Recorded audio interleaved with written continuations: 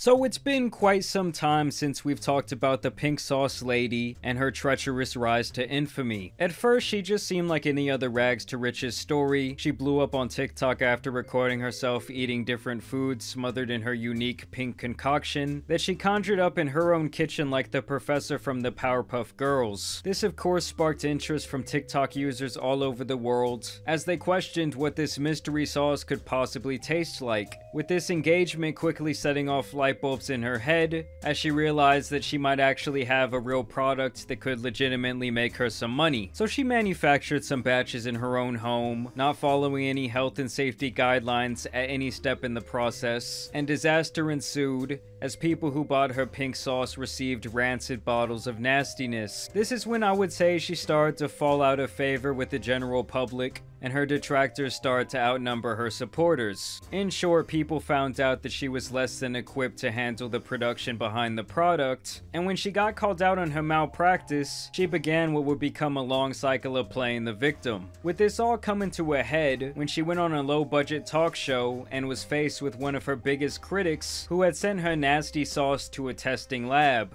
This resulted in the pink sauce lady, as well as the host of this show, dismissing these legitimate complaints as nothing more than hate. So as you guys can see by the title, this episode has now been deleted after it got absolutely dislike bombed.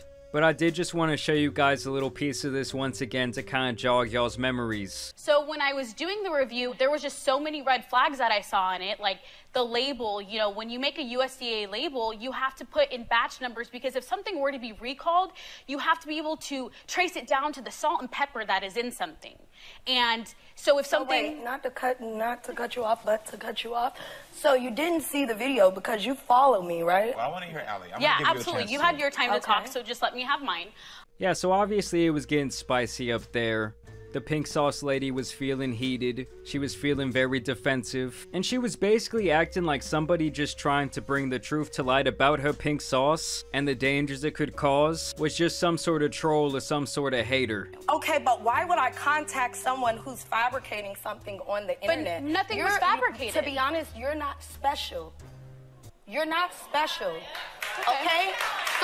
Yeah, so obviously the pink sauce lady really had no rebuttal to her claims besides to say that, oh, you're not special. And y'all know the rest of the story. Basically, her and this host just went on to make an absolute fool of themselves and put this other lady, Allie, on the hot seat for really not doing absolutely anything wrong. But despite all that negative press and him even having to delete that episode out of pure embarrassment, the pink sauce lady is still trying to be relevant in 2023, and the word on the street is that she successfully got her pink sauce bottled and manufactured and sent to around 4,000 Walmarts all across this country. So there's just now gonna be kind of like an update video on everything going on. As you guys might be able to tell, I think the pink sauce lady has had a little bit of work done. And here's just another video from a couple months ago where it shows her playing the victim. All of this false propaganda that's going on the internet, I'm just a victim of clout. There were a lot of trolls and a lot of people making fake reports saying that they were getting sick from the pink sauce. However, they never even made a pink sauce purchase. I mean, let's be honest, she absolutely deserved to be judged for what she was doing. I mean, like I said, we all love the rags to riches story, right? But when you're trying to run a business, especially one that involves like food consumption, and you're not making sure you're taking the legitimate steps to make sure that you're not going to get somebody sick, and basically not going to make sure that your product is going to follow the rules, which we all know in America there really aren't that many of them, then at that point you were just being a negligent business owner, and I really see no problem with people calling you out. And it also really doesn't help that she was out here showing her true arrogance when it comes to this whole process with videos like this. What do you mean FDA approved? I don't sell medical products. The pink sauce is not a medical product. The pink sauce don't contribute to your health. I never said that. It's the Food and Drug Administration, damn it!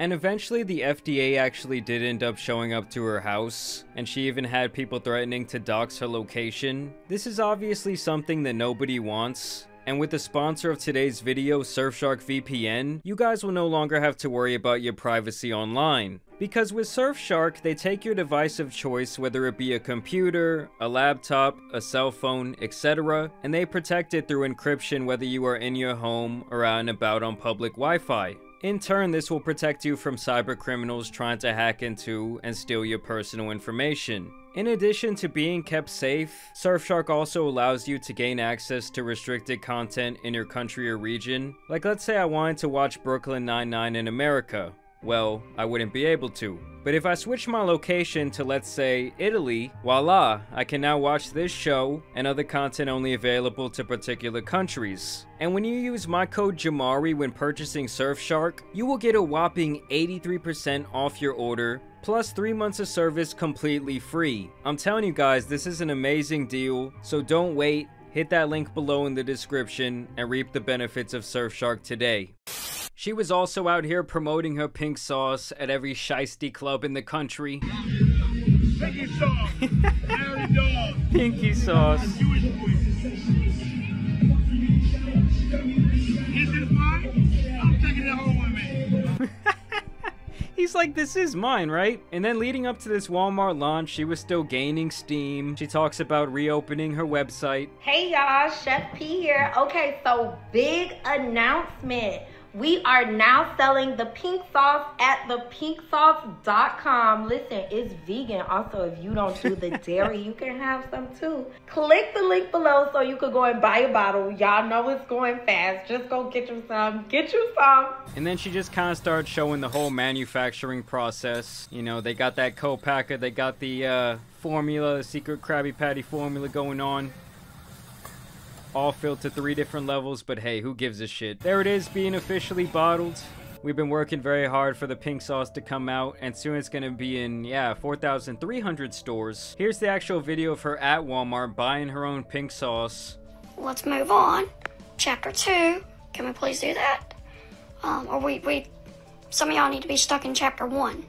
And you know, good for her. I'm sure that's a great feeling to see a product up in Walmart. Kids out there watching, I guess if there's anything you can take away from this video, is that even if you disrespect someone on a low budget talk show, and you don't take any accountability for your bad business practices, you out there can still end up in Walmart. You know, it almost reminds me of when Drake went to Best Buy to buy all of his own albums. And I found this video very interesting because someone went to their local Walmart, you know, like a third-party person. Keep in mind, this is manufactured, bottle, ready to go on the actual shelf at Walmart. Is still all having a problem with the consistency of the color. You know, you got some tan in there, you got, you know, different shades of pink.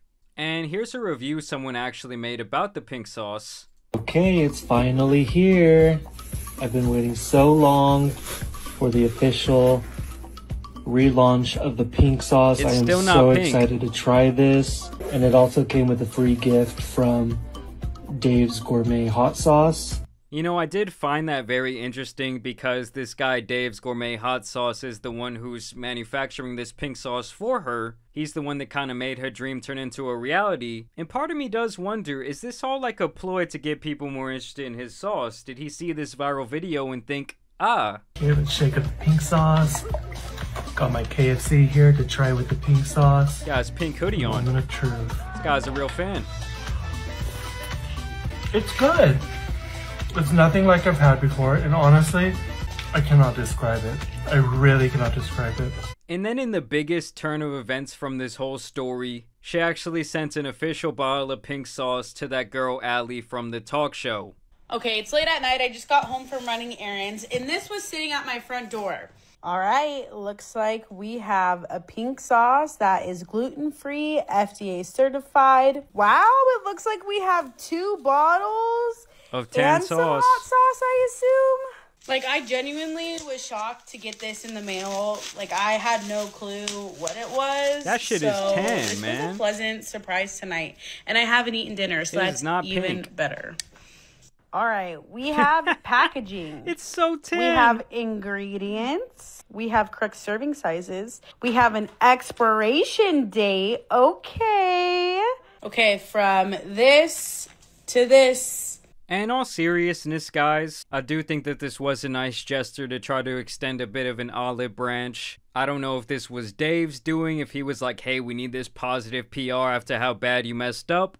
Although I will say I feel that the pink sauce lady should also have issued a public apology for just acting so nasty during that interview. And there's the guy we've been talking about, man, Dave himself. He's the one who made this vision happen. And here's a video where Dave personally talks about how he linked up with the pink sauce lady and made this dream a reality. Why did Dave's Gourmet partner with Chef P?